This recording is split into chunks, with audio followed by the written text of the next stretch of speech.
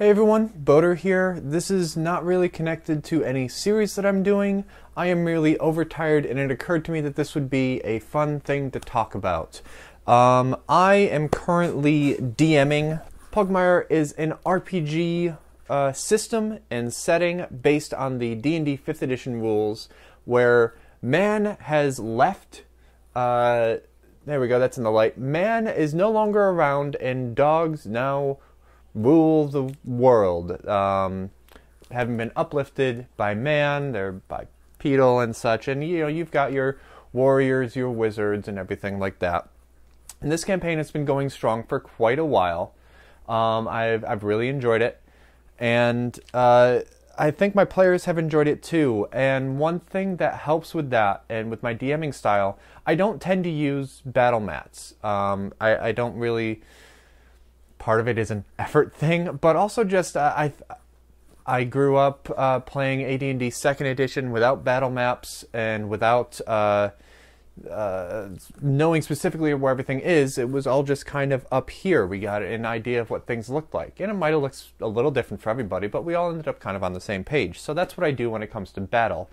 But that doesn't mean that there's not a place for physical props in a campaign. In fact, I find that just a little touch like that can really bring such a spark to a game. In previous campaigns, I've had letters, notes that people have found, and so in one of the first things that the party did, they went through a dungeon that had a bunch of puzzles and challenges.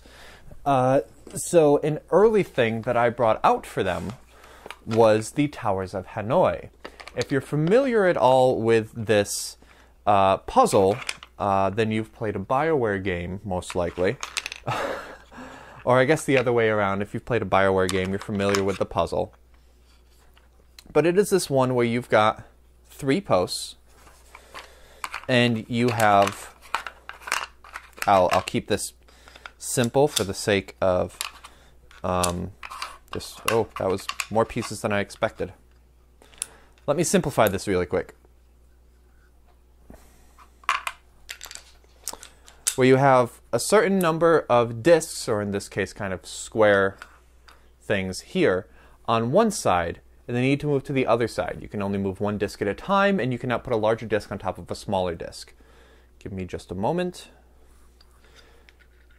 And this is a puzzle that is done a fair amount. Like, again, BioWare has done this puzzle a fair amount. But this was something that I brought in. This was something that the characters had to do. And so the way that I did it, I said, you know, you can either just, okay, solve it, whatever, or you have this physical prop here. And, you know, I had them roll whatever the characters would roll for solving it. And then that determined how many pieces were here. 4 would have been really easy, 7 would have been really hard. This was 4 just now. Yes, I've done this kind of thing a lot. But it's a physical prop that I brought in and that they enjoyed solving. Certainly those who, you know, enjoy puzzles more certainly enjoyed it. But that wasn't the only prop that I did. Again, that was that same dungeon. I might still have these. There was also a maze. And what I did was that I would give them the maze, like a cutout of the maze. I don't think I still have this, unfortunately. No, these must have gone somewhere else. A cutout of the maze, because I had pre-made mazes, and again, I had them roll to see how well they did, and that just depended on the size of the maze that I gave them, whether it was like 5 cell by 5 cell, 10, 15, 20, whatever. And they had to solve it, and I timed them. The time, in the end, had nothing to do with the game. It was just they were being put through all of these challenges and such. But it was still fun to kind of compare and, yes, take these notes. Everyone got through just fine, but it was something physically that I walk around the table, and I have the maze face down. It's, are you ready? Set up a timer on my phone, flip the maze, start the timer, and oh yes, a very interesting result. It gets them engaged in it. That was the first part of the campaign. That was a module that I had made up on my own called the cult of Labotor is lab rats that exist in the thing, so I made a base for them and something to come out to. Oh, and at the end of the dungeon, they found an artifact that they could then return. The point of the campaign was bringing back a potential artifact back to a noble house. And I got something that looked cool for them to have as an artifact. I'm not going to go through the effort of totally plugging it in, but I took this, plugged it in, it glows red, the fan goes, it's an old CPU fan. It's huge and took up a lot of space, but it was a physical thing for them to look at and interact with as it spoke back to them. So that was the Cult of Labotor. After that, I sent them on more or less just the stock mission that comes from the game.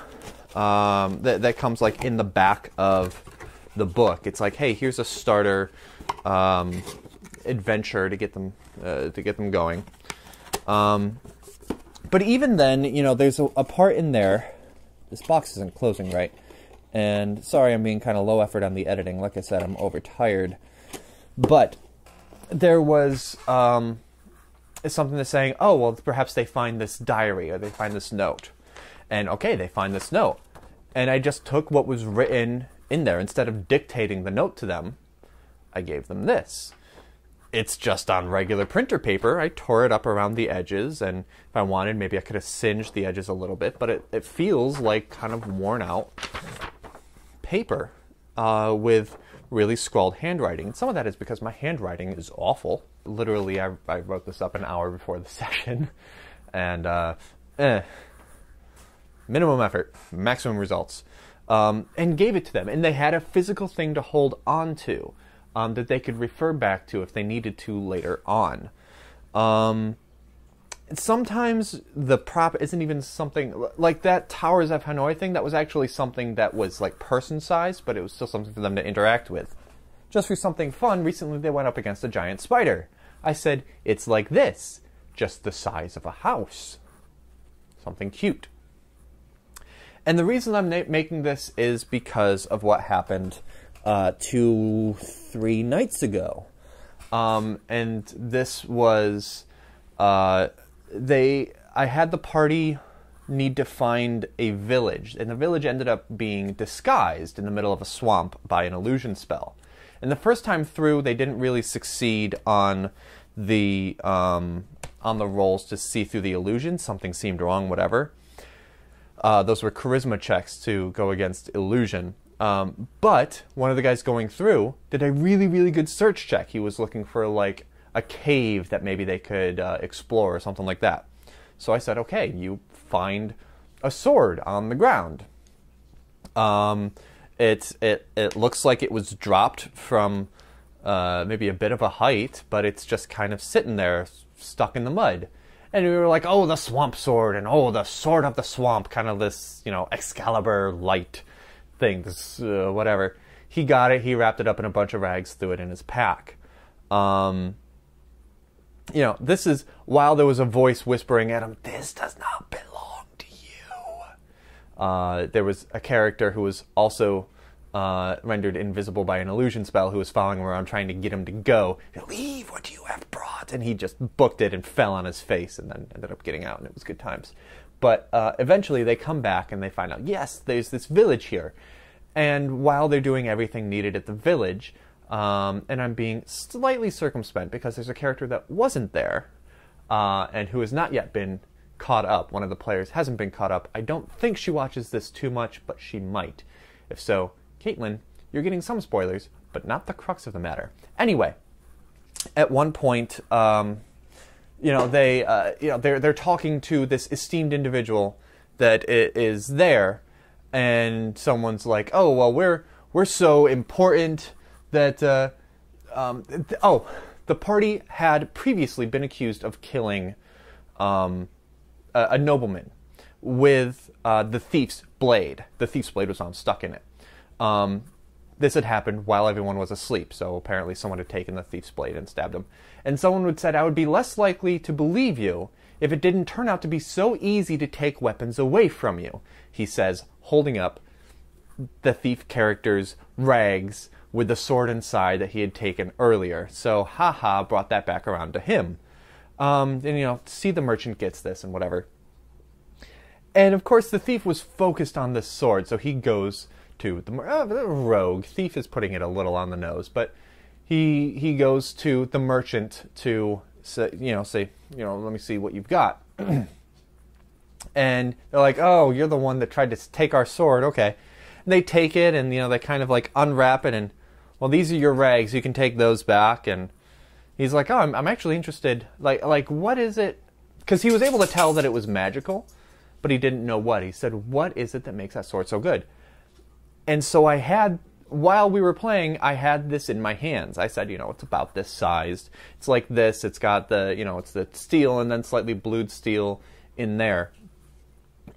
And I just kind of like hammed it up as the merchant. And I said, this weapon is not particularly stronger, not sharper than any other blade that you might find. But somehow it always finds its mark. And maybe that's how it found you. Maybe you were meant to have this blade. Maybe that's how it found you on the forest floor. Maybe it's trying to find you now. That doesn't mean I won't charge you for it. I don't think I said that specifically. But, and he's just like, what does it do? Like, he's trying to get me to say that it's a +2 sword or something like that. And that's what it ended up being. It was a +2 to attack roll, but not to damage. The best they've got previously is like a +1, whatever. But it's, I'm sitting here and I'm playing with it, and the merchant is looking it over as they're telling its story, looking down the edge of the blade at the player.